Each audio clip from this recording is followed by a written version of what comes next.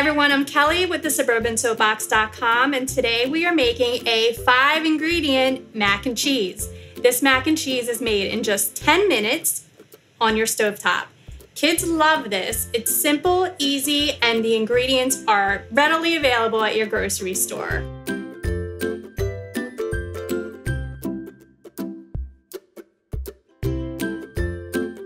To start your mac and cheese, you're going to need to cook your pasta first. So I'm going to put this in a pot of boiling water that's heavily salted. You want to salt your water before you cook the pasta so that the salt flavors the pasta while it's cooking. This is your only opportunity to get flavor into the pasta. So while the pasta's cooking, you're going to start your cheese sauce. And we're going to add the butter to the pot. 1/4 cup of butter into the pot. And you want to melt it completely before you add anything else. Okay, so now that your butter is almost completely melted, we're going to whisk in the flour. And it's 1/4 cup of flour. And you want to whisk that in completely, letting it cook a little bit to cook out that flour flavor. And you're just going to let that cook for a couple minutes until you start to smell like a nutty flavor or nutty scent.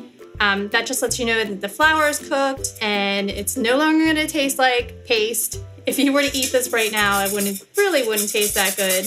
Okay, so now we're going to add the milk. So we're going to add 2½ cups of milk and slowly whisk that in. And you're going to pour all the milk in and keep whisking until everything is incorporated.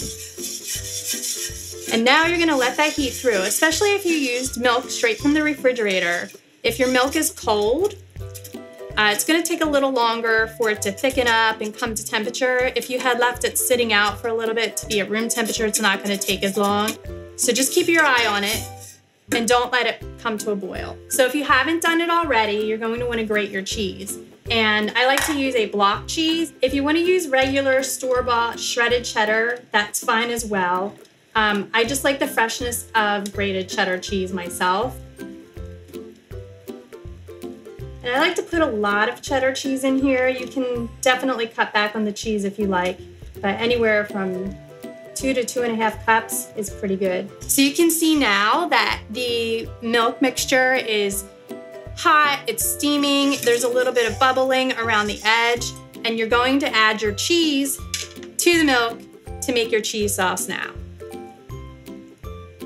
And if your sauce seems a little on the thin side, it will thicken up. Once you add your pasta to this mixture, the starch from the pasta is also going to thicken up the sauce. So you're going to mix your cheese sauce until all of the cheese is melted.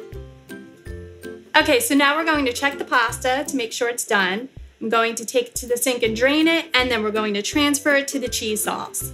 I use a very scientific method to checking my pasta. I pull a piece out and pop it in my mouth. It's done. So you want to make sure you don't overcook your pasta. You want to cook it just to al dente, where it still has a little bit of a bite to it, so that it can actually soak up some of the flavor from the cheese sauce as well.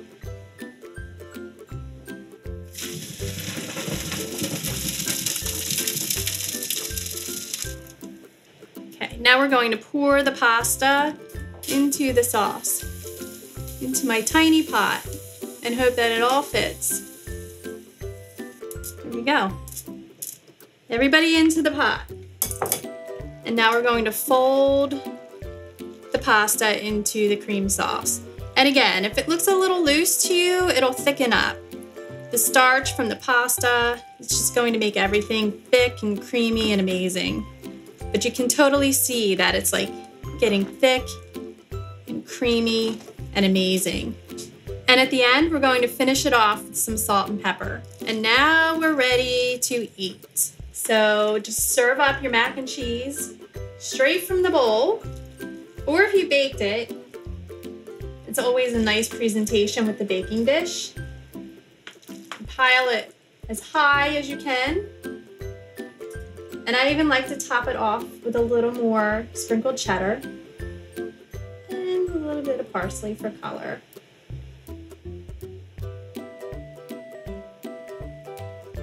It's time to dig in. Cheesy and creamy and amazing with perfectly cooked pasta. This really is one of the best mac and cheeses you'll ever make. Thank you so much again for watching. If you like this video, please be sure to give me a like and subscribe. I would really appreciate it. And if you want more great recipes, be sure to check out thesuburbansoapbox.com. I have a ton of easy dinner recipes that the kids will love.